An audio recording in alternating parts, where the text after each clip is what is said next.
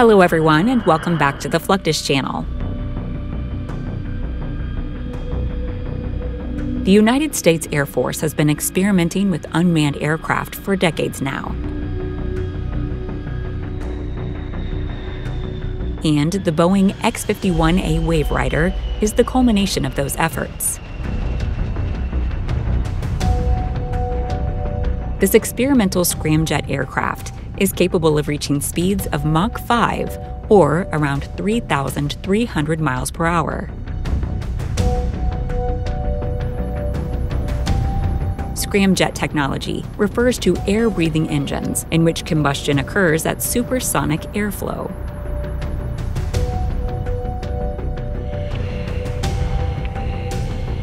Indeed, the Waverider gets its name because it actually remains airborne thanks to compression lift produced by its own high-speed shock waves.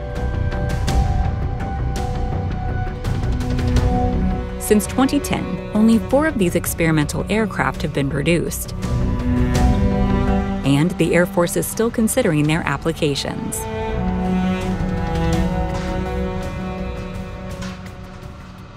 The X-51 cannot take off from the ground.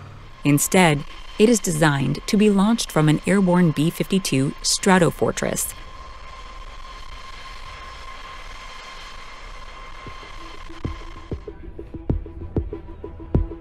Here you can see the process of loading the experimental aircraft onto the B-52's left wing.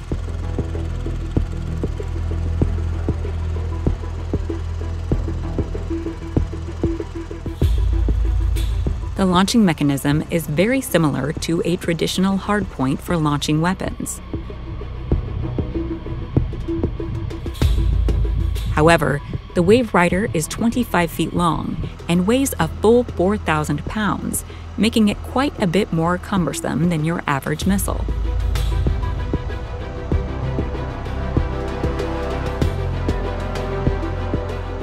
That said, the X-51 resembles a missile much more than an aircraft.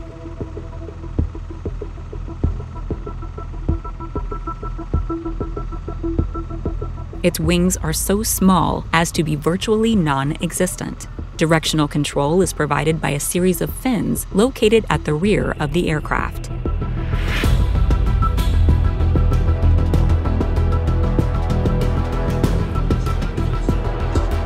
This is mainly to reduce drag and allow the plane to reach hypersonic flight, which is defined as a speed of Mach 5 or faster.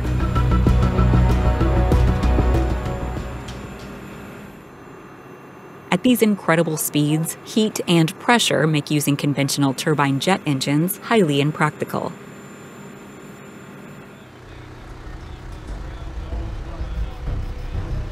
Whether the technology ends up on missiles, future aircraft, or both, experts agree that scramjet engines are the key to unlocking the next level of high-speed capabilities.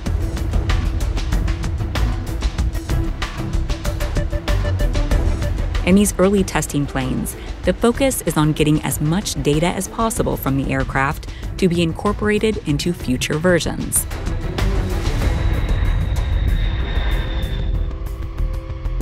Here, you can see test footage of the X-51 as it is deployed from its B-52 transporter.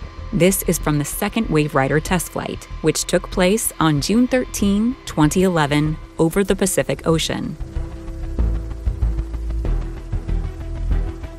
These pilots were able to achieve hypersonic flight at speeds just over Mach 5.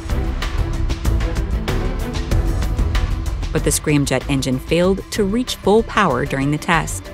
After several attempts to activate the engine, the Waverider crashed into the ocean as planned. This, combined with an earlier and more successful flight from 2010, only provided researchers and test pilots with more data they could use to enhance the program.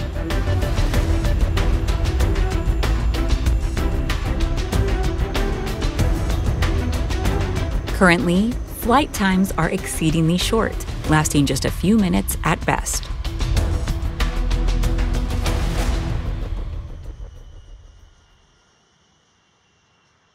However, this is to be expected, as the X-51 test models are deliberately designed to carry just a few hundred pounds of fuel per test.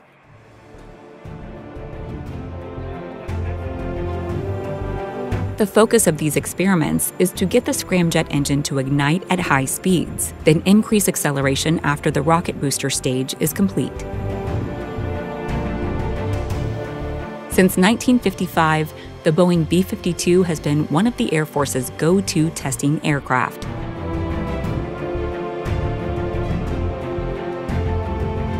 Not only is it large enough and powerful enough to carry a wide range of test vehicles and ordnance, but it can also reach altitudes of up to 50,000 feet when needed.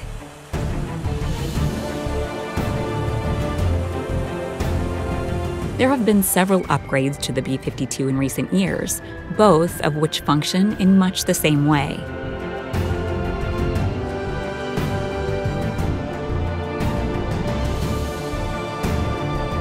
The first is known as the Conventional Rotary Launcher, or CRL. The second is the Common Strategy Rotary Launcher, or CSRL. These weapon systems help the aging bomber carry a more versatile set of munitions, making it much more lethal in combat situations. Though testing is still underway, the CRL and CSRL allow the aircraft to hit multiple targets simultaneously.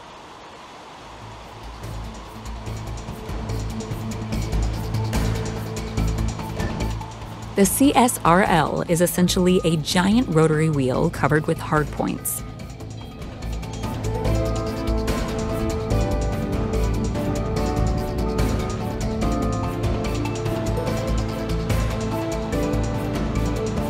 It is designed to sit inside the B-52's bomb bay, allowing the crew to switch between different weapons quickly.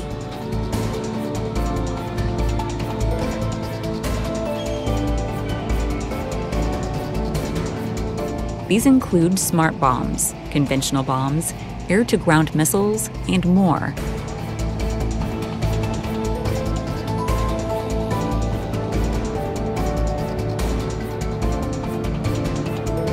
Estimates say the CRL and CSRL systems can increase the bomber's smart weapon carrying capabilities by around 67%.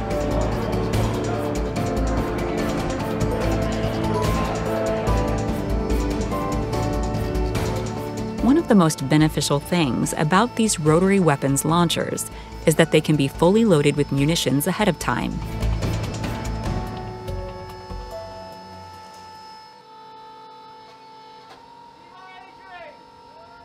Then installed into the B-52's bomb bay all at once.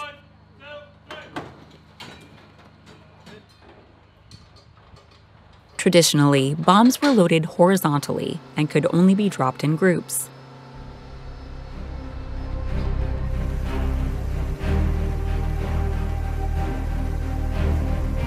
With these upgrades, the B-52 can quickly switch between munitions based on the current combat situation.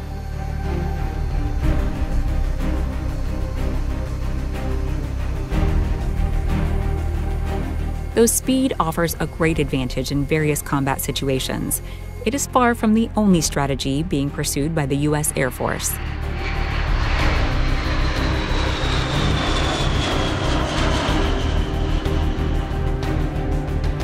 In the early 2000s, Boeing was developing the YAL-1 airborne laser test bed.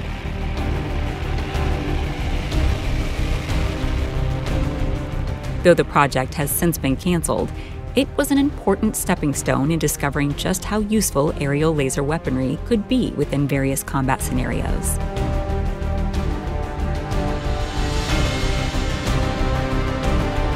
In the case of the YAL-1, the goal was to act as missile defense by using lasers to destroy tactical ballistic missiles before they could reach their targets.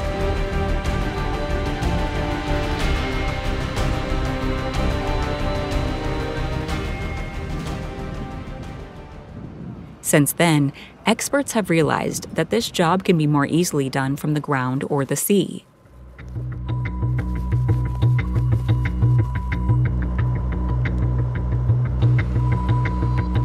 One such weapon ended up aboard the USS Portland, an amphibious transport dock vessel.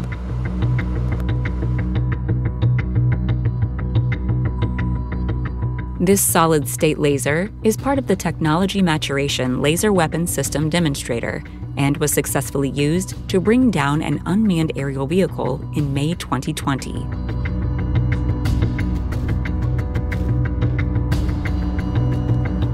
Solid-state lasers are unique because they use a solid gain medium rather than a liquid one.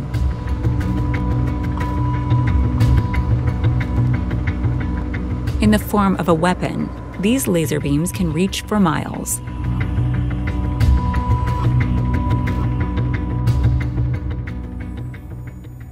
And, depending on their level of power, they can disable everything from drones to navigation equipment to, in theory, entire ships.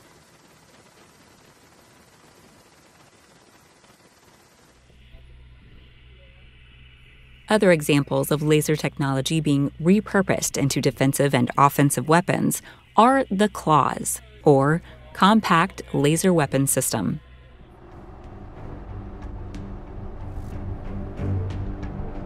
And the LAWS, its full-sized counterpart. Such weaponry is still being evaluated.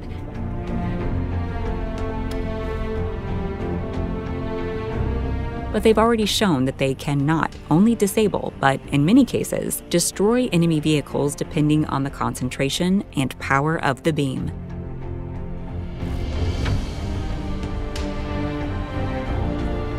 Until these laser systems are fully realized, the best option for ballistic missile defense will remain another missile.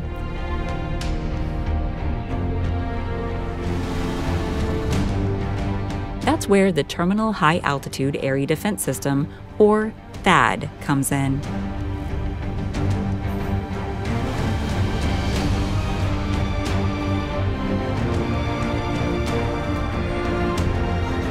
First introduced back in 2008, the THAAD is a fully portable, truck-based system capable of defending against short, medium, and intermediate-range ballistic missiles during both descent and re-entry.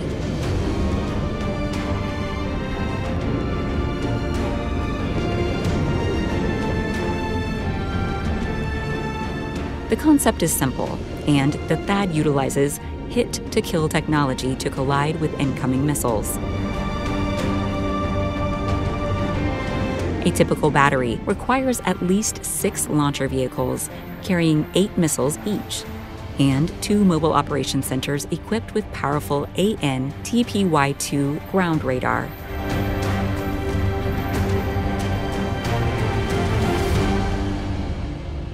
Here you can see soldiers from Task Force Talon, the 94th Army Air and Missile Defense Command, working with a THAAD system.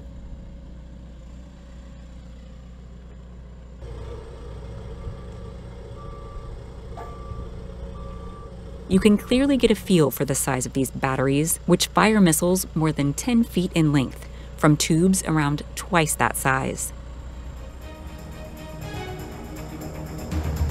It's important to note that the missiles themselves do not have any explosive warheads. Instead, they use their own kinetic energy to destroy the incoming enemy missile.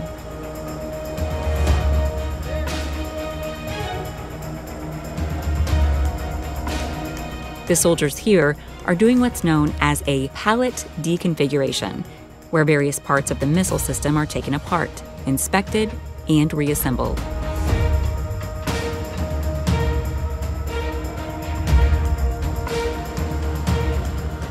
Due to the sheer mass and weight of the associated components, soldiers on the ground need to coordinate carefully with heavy lifting machinery.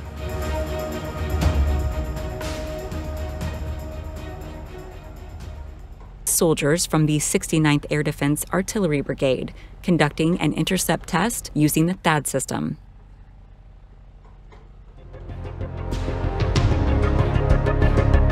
First, a mock missile is dropped from an aircraft and allowed to parachute down toward the Earth. Meanwhile, several THAAD batteries fire their missiles in an attempt to intercept them.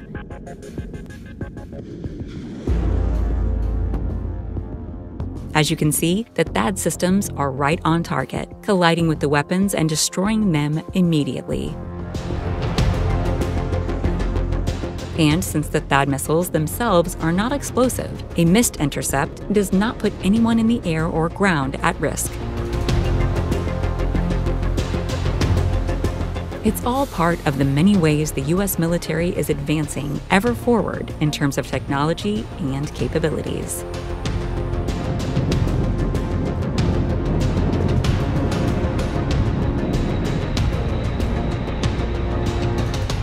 That's the end of this video. I hope you enjoyed it. Make sure to subscribe to this channel so you don't miss any of our new content. See you next time.